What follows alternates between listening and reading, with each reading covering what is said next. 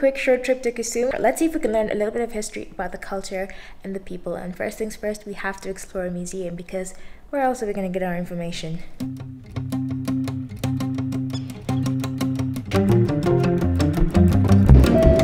Getting to Kisumu is fairly easy. You can either go by flight, which costs about $90 and it takes about 50 minutes, or you can enjoy a road trip with your friends, which takes about 6 hours, and you can enjoy the scenic views on the way. So we landed just before sunset and the views were immaculate. I feel like this is one of the airports that has the most amazing sunset views.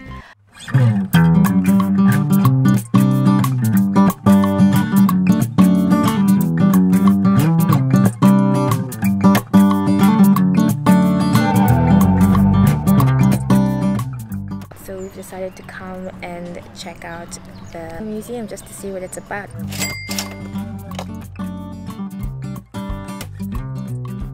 Rightfully so, they don't allow any videography inside the museum, but they do allow photography. So I will take a few pictures of some pieces that I think are interesting, and then I'll just do like a little voiceover over the different pieces.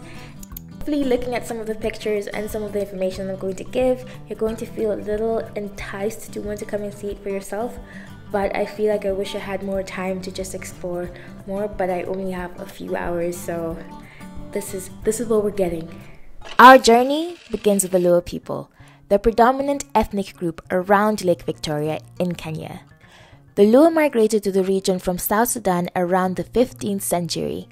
They are the Nilotic people known for their rich oral traditions and vibrant culture. The Luo primarily relied on fishing, agriculture, and livestock keeping for their livelihoods. Their deep connection to Lake Victoria, which they call Nam Lolwe, has significantly influenced their way of life. Fishing is not just an economic activity, but a cultural cornerstone for the Luo, with many myths and legends centered around the lake. Fishing in Lake Victoria is essential. The lake is filled with various different species of fish. So there's the Nile perch, mbuta, tilapia, ngege, and sardines, omena. These three fish are the most sought after fish around Lake Victoria on the Kenyan side. Fishing techniques have been passed down through generations, with traditional methods like using basket traps and nets still in place today. The fish not only provides food, but it's also a means of trade, linking the Luo to the other communities around the lake. Speaking of fish, something that you have to do when you come to Kisumu is eat some fresh fish around the lake. I unfortunately did not have enough time for that, but next time I'm definitely getting myself some fresh fish around the lake. Interestingly, the Nile perch wasn't always a part of Lake Victoria's ecosystem.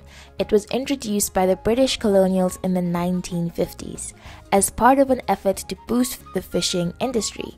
Initially, the introduction of this invasive species was met with resistance. The local people were wary of the Nile perch, known as mbuta in Luo. There were rumors and tales that the fish was poisonous and could cause rashes. Given the historical context and the mistrust for the British, it's understandable why the local communities were hesitant to embrace this new species. However, over time, the people began to eat the Nile perch, and it has since become one of the most sought-after fish from the lake. The Luo social structure is fascinating. They traditionally lived in homesteads known as dala, which were composed of several huts for different family members. The head of the homestead was usually the eldest male, known as Jaudala. The Luo people are also known for their intricate ceremonies and rituals, particularly those related to birth, marriage, and death.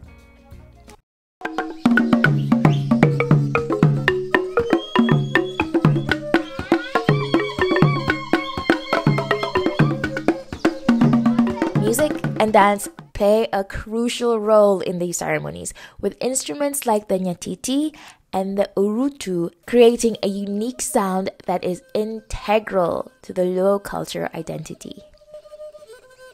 Quick side note, I was doing some research on different musical instruments within East Africa. I love collecting different African musical instruments, and I went to Habesha restaurant in Nairobi and I noticed that they have the nyatiti in the restaurant, but it actually is a similar instrument in Ethiopia, and they call it the kirare, which is so interesting that like two different ethnic groups from like completely far apart areas share the same musical instrument, and they also play it in a similar way, and it produces a similar sound. I just thought that was cool. I'm like, the nyatiti is a traditional Luo 8-stringed lyre, and it holds a special place in their musical heritage. It's not just an instrument, but a storytelling tool used to pass down oral histories and traditions.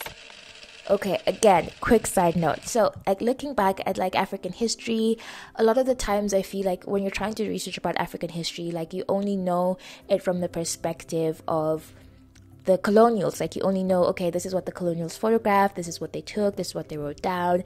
And obviously because it's written by somebody else, the history is only told from their perspective. But if you try to dig deep into African history, you'll find out that a lot of the way history was passed down was through generations, and it was always passed down through storytelling and through music. So I think perhaps there's always like that little split whereby it's like, okay, the people were passing down information through music and songs and like stories from like older generations to younger people, and then the colonials came, and of course that like changed everything. And then now the stories that we know, we only know what we can see, as in we as a current generation only know the stories or the visuals that we can see, which is just like sometimes can be sad and dark history from like the colonials. We only know what we can see from what they recorded. With most of these images, a lot of them are just made with AI. I just had to keep like prompting, like, no, people wearing this, no, put these colors, no, do this and this. So I spent a bit of time just trying to AI generate the images, just trying to sort of make an image of what it could have been. But the images, of course, are not accurate because there were no cameras in that time either. So alongside the nyatiti, there's this instrument called the orutu, which is a one-stringed fiddle, and various drums are also central in the Luo music. These instruments together create a rich tapestry of sounds that bring their cultural stories to life. So, while the Luo are the most prominent group, they're not the only group of people that have historically lived around Lake Victoria. The region is home to various Bantu-speaking tribes, including the Luya, Kisi, and the Kuria. These groups migrated to the area over different periods of time and have coexisted with the Luo people for centuries. The Bantu-speaking communities are primarily agriculturists, cultivating crops like millet, sorghum, and maize. But quick side note, I'm sorry, I have lots of side notes. If you do a lot of research into ugali, which people think is originally Kenyan or East African, it actually isn't. Ugali was introduced into Africa by the colonials, so it's not inherently an African meal in its different forms and shapes in different countries, but it was introduced by the colonials during their reign. So back to it, their presence of the Bantu speaking languages has contributed to the diverse cultural landscape of the region, with each group bringing its own language, customs, and traditions.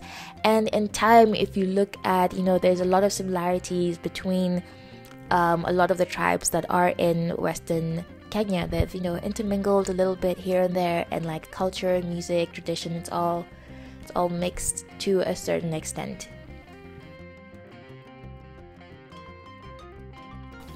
Lake Victoria itself has been a vital resource for all the communities living around it. It wasn't originally called Lake Victoria, but that's just down a rabbit hole of colonialism, so we'll call it Lake Victoria for now. It is the largest lake in Africa and the second largest freshwater lake in the world. Kenya got the tiniest chunk of the lake, but they make do with what they have. The lake has provided food, transportation, and for both water, domestic, and farming.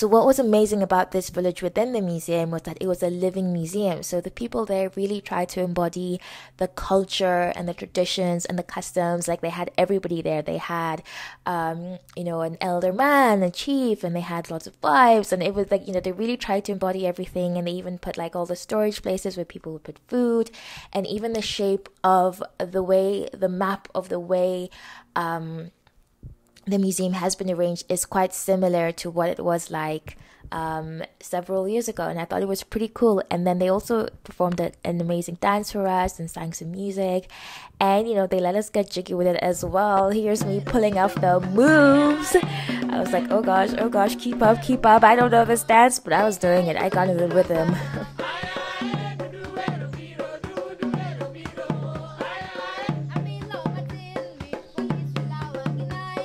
Since Kenya gained its independence in 1963, Kisumu and the surrounding areas have continued to grow and develop. The city is now bustling urban center with a vibrant economy driven by trade and agriculture and tourism.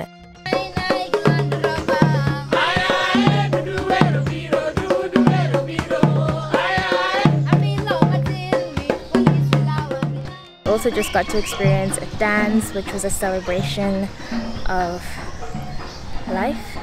The song means a celebration of life, and it was really nice. I think I practiced my moves, I tried my moves. So I would say the museum was quite small, but there was just like a lot of information that you could like learn from it. Thank you so much for watching the video. If you enjoyed it, please let me know. If you want more historical videos with like historical context, kindly let me know. I personally love going to museums and just learning about history.